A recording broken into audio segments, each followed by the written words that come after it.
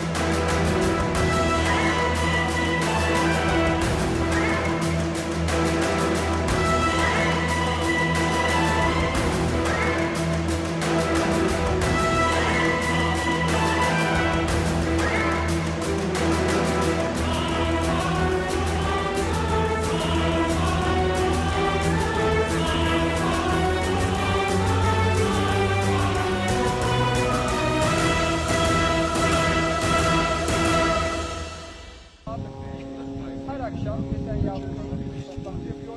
Bu fotoğraflar basına servis ediliyor. Güzel bir teyakkuz ediyoruz. Acaba sabah saatlerine doğru hareketler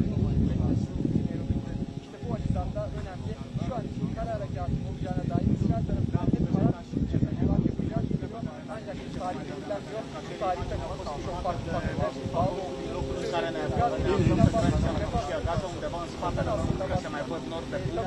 Bir yandan da arkamda gördüğünüz Gazze'ye saldırıya devam ediyor. Kameraman arkadaşım Fatih Çoklar zannediyor ki bir aldı. Evet, hemen ileride bir başka bombalamayı yan bir hadise. Şu an ayrı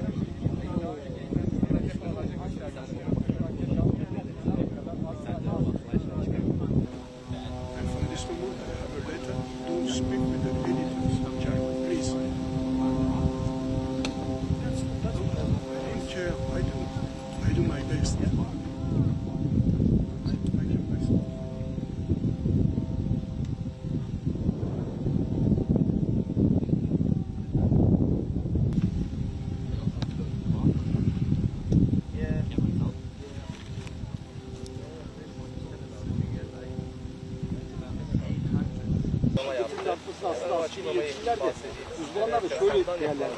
Yani o bölgeye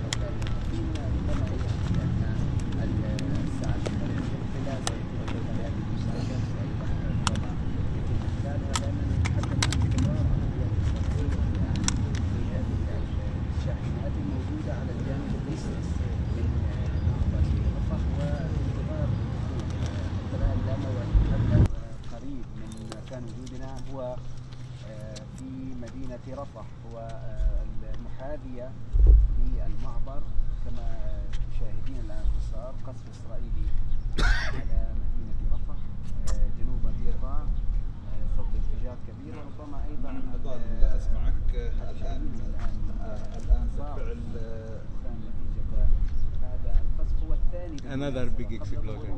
مباشرة Yeah, now. Yeah. Big one. I just turned the camera to it. Yeah. It's west of Rafah. With a Rafah. Yeah. Okay. All right.